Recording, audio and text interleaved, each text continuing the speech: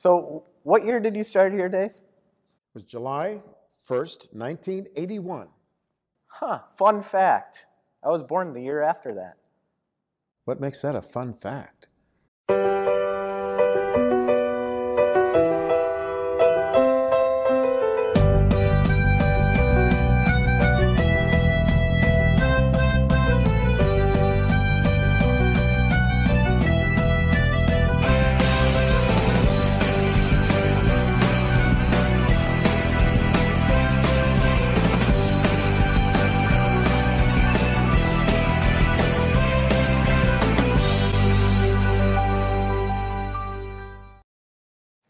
So Dave, is it really time to retire?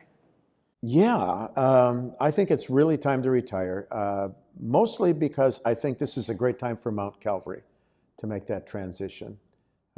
Started thinking about this, knowing that it would come eventually, and it just seems like now is a really good time to go forward. And I'm excited. I'm excited for Mount Calvary, and I'm excited for me. What's next for you? What the plan is now is that when we bring in a new pastor, I will be here for a while and do some mentoring and share some information, knowledge of the congregation. Then I'll go away for a couple months and come back as a pastor emeritus, which we've decided is a nicer way than referring to me as the old guy.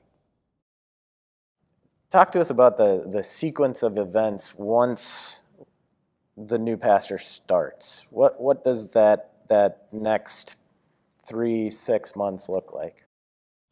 When that person starts, the two of us will share my job description. And we will work together, and over a period of time, there's no specific deadline. We'll see how things progress. But over probably a month or two, maybe 3, we'll work together, and what I will do is I will gradually step back, and that person will gradually step forward while we're working together. And then when we feel it is time, we meaning the church council and staff, when we feel it's the right time, I will go on sabbatical. There will be a very public recognition that this person is the sole senior pastor.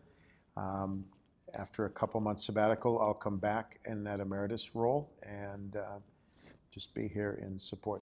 Pastor Dave, what's happening right now when we're calling this new pastor? What's going on behind the scenes or in front of the scenes? Can you fill us in on that?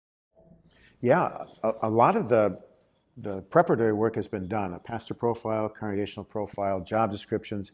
Right now, the executive search person is contacting people and trying to find out if they're interested.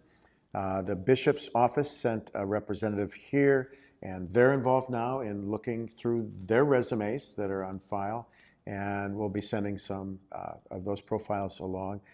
And once the call committee gets those, they'll start going online to just, see who these people are, what the congregations are like that they're in, sample some of their preaching and maybe some teaching that they can see, and then decide together who they want to interview.